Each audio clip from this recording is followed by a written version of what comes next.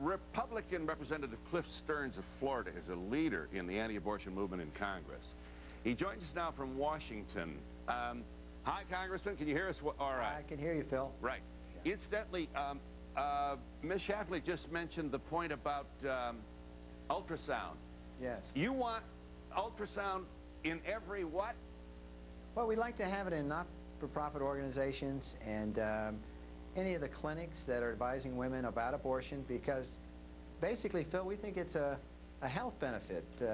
You want them to see this baby in utero before, at the time that they're about to undergo an abortion procedure. Is that right? Well, I think it's useful for the woman to see through an ultrasound the unborn, and think about it.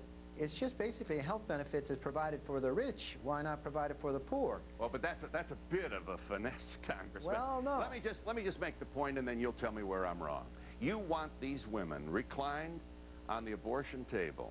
Not on an abortion table, just on the somewhere in the ultrasound machine. Right.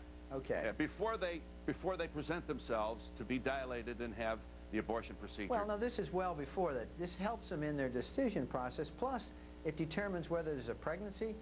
Lots of perhaps that's if a medical. That's a clinical reason. Well, there's a lot of clinical reasons. You want to make them squeamish about the decision that they just made. Isn't that true? Squeamish is your word. What we'd like to do is provide information to the woman so she can make a educated decision. And I think most women would like to see this, and it's a health benefit, and that's the way we're approaching it. Right.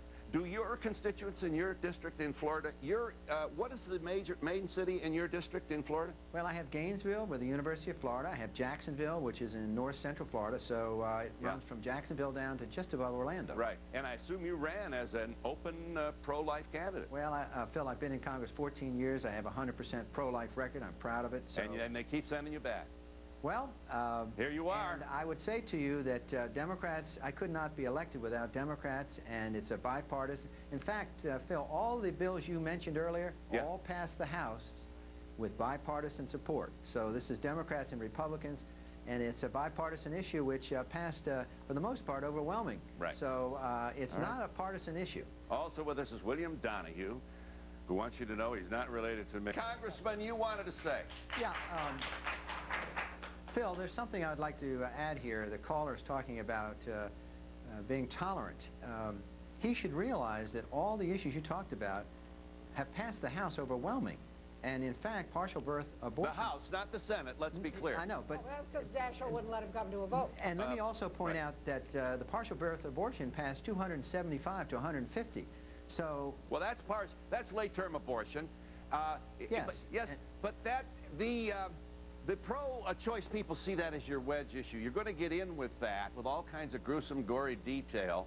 But and that's the first step toward the end of abortion rights. Phil, Phil, is the fact that somebody is going to take a minor under 18 years old across state line to have abortion, is that a wedge issue? I think that's a clear issue for the parents and the family and for the mother and father to decide.